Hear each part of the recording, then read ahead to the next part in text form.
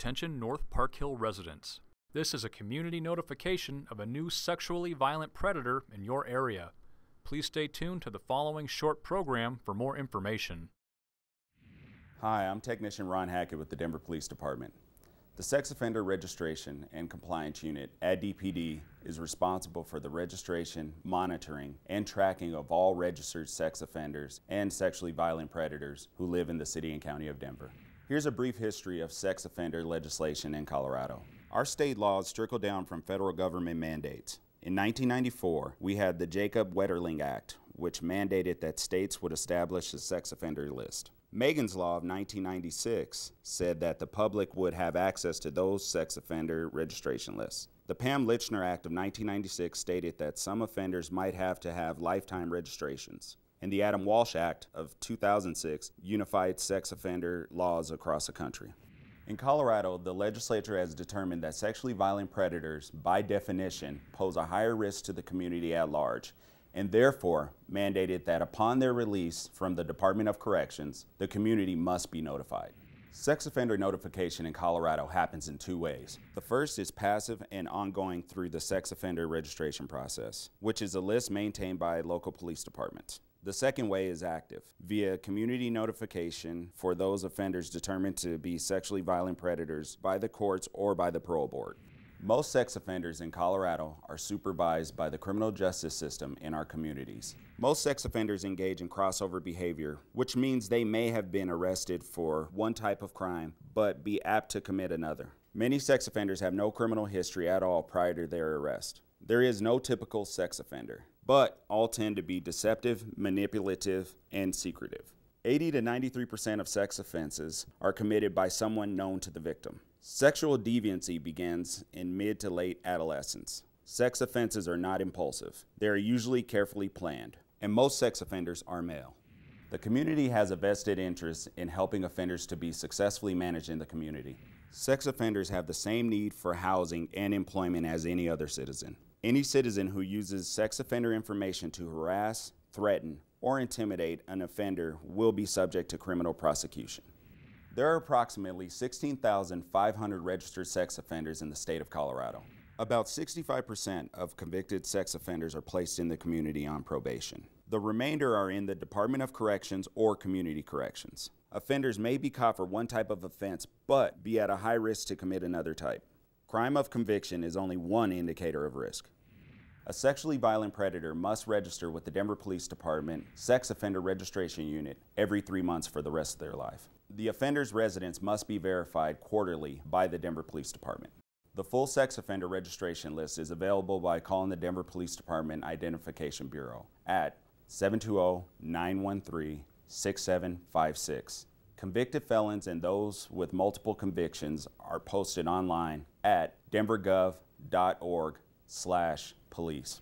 Remember, sexually violent predators do not represent all dangerous sex offenders. The community notification process and sex offender registration are not a complete deterrent to sexual assault. Now, here's a look at the newest sexually violent predator living in Denver. Here's an overview of the registered sex offenders currently living in Denver. There are 2,401 total living within city limits. In Denver Police District 2, there are 410. Precinct 221 has 80 registered sex offenders. Of those, 52 have felony convictions and 28 have misdemeanor convictions. Donald Randell Bills is a sexually violent predator currently living in Denver. He's 40 years old and was born on May 31st, 1977. He's a black male, 5 feet 10 inches tall, 200 pounds, with black hair and brown eyes. He's currently living at 3325 Poplar Street in the North Park Hill neighborhood of Denver. Schools located within 1 mile of this offender include Hallett Academy at 2950 Jasmine Street, Swigert International School at 3480 Syracuse Street, Denver Discovery School at 3480 Syracuse Street, Smith Elementary School at 3590 Jasmine Street, Roots Elementary School at 3350 Hudson Street, Smiley Middle School at 2540 Holly Street. Parks located within 1 mile of this offender include Skyland Park, Aviator Park, Central Park, Martin Luther King Jr. Park, Fred Thomas Park, Thomas McLean Park, Greenway Park. Recreation centers located within 1 mile of this offender include Martin Luther King Jr. Rec Center at 3880 Newport Street.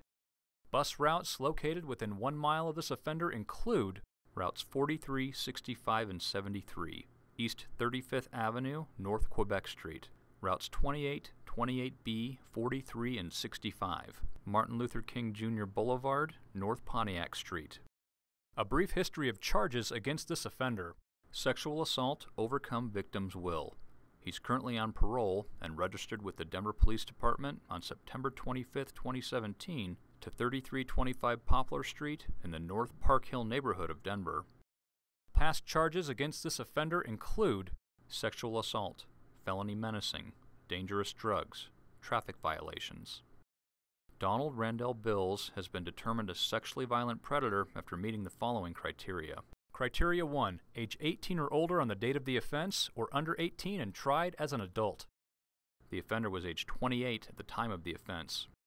Criteria 2. The crime must have been committed on or after July 1, 1997 and convicted on or after July 1, 1999. Crimes include sexual assault, felony unlawful sexual contact, sexual assault on a child by a person in a position of trust. The offender was convicted on October 5, 2005 for sexual assault, overcome victim's will. Criteria 3. The relationship to the victim was one of the following. Victim was a stranger to the offender, or the offender established or promoted a relationship with the victim primarily for the purpose of sexual victimization. The victim was a 21-year-old female. The offender was not known to the victim. Criteria 4. Positive results are the passing of a risk assessment instrument administered by probation parole staff and a qualified treatment evaluator. Positive results include an assessment for the presence of a mental abnormality, a level of denial regarding the offense, treatment appropriateness and motivation, presence of sexual deviant interests. The offender was evaluated by the Larimer County District Courts with positive results, determining him to be a sexually violent predator.